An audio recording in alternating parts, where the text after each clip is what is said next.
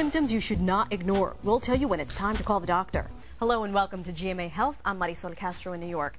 Can you tell the difference between a major and minor symptom? Well, most of us can't, but calling the doctor every time you feel sick can be time-consuming for you and your physician. But there are symptoms that should never be ignored. Here with his top 5 is Dr. Jorge Rodriguez, an MD VIP primary care physician. A mouthful, but well worth it. Thank you so much for joining us this morning. So here's what happens. The vast majority of us are not doctors. We get sick. Do we go running to the doctor? Do we stay home and sort of ride it out? Well, I think most of us, even though we're not doctors, have a pretty good intuition as to what is serious or not. So my rule of thumb is 2 things. If something hurts so much or is so concerning, even though it is short-lived and recent, then call your doctor.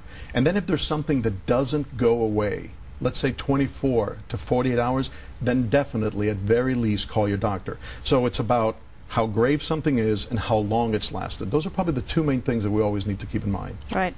I always get confused with sometimes something hurts and it goes away, but then it comes back, and I try to gauge, well, does it feel worse than when it first came?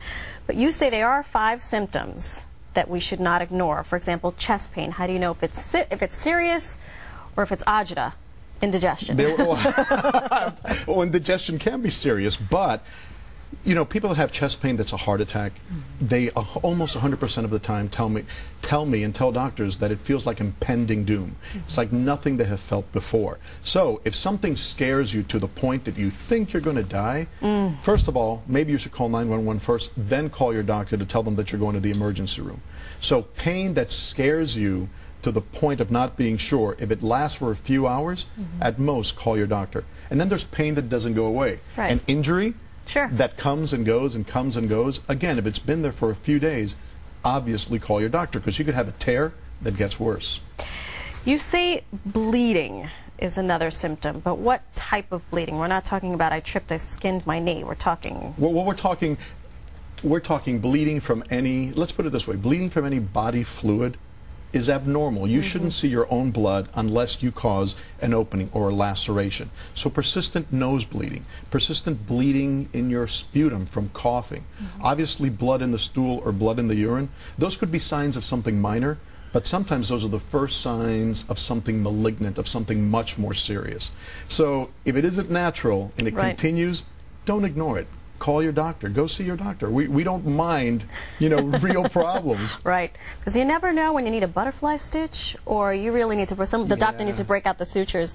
Also, interestingly enough, unplanned weight loss. Sure. When does that become serious? That becomes serious when you've lost, let's say, 5% of your body weight. You know, everybody would love to have a few pounds off. Sure. But if you're eating normally, and you've lost 10 pounds, 15 pounds, there's something definitely wrong.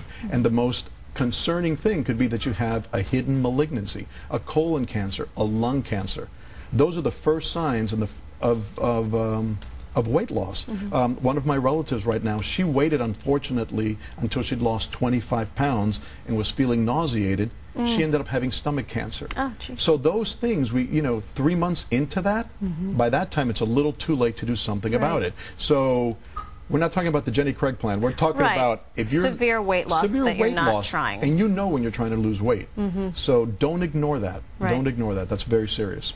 Another thing that fever, particularly, okay, for me, but also I have little children. You know, I sort of can gauge when a fever is bad for me, but there's that fine line, you know, at what temperature does your blood boil or do you become delirious? But fever, serious. Again, the two rules of an illness.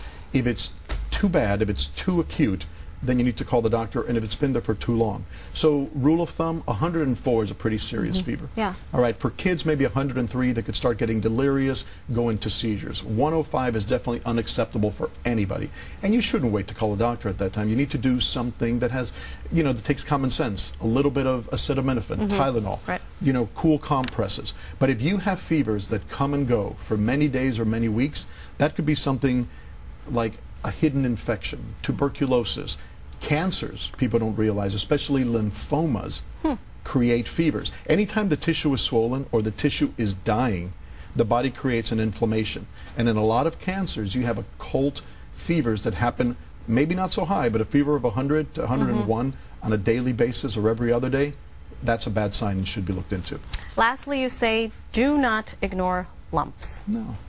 No, a lump is a growth, is an abnormal growth. Yes, right, exactly. Right? So anything that is new into the body should be looked at. There's some lumps that are very benign, lipomas, which are little fat balls, you know, to use the very medical term, fat ball, is nothing serious. But if you've had a lump that grows or becomes uncomfortable, definitely should be evaluated. I can't tell you how many cases, especially in women with breast cancer, that come in with a large mass and you wonder how long have they had it there. Well, they've had it for months because you keep hoping against hope that it goes away. Excellent advice, Dr. Rodriguez. Thank you so much. My pleasure. For joining us. And you can get more health news and information that's good to know, by going to the health page at abcnews.com.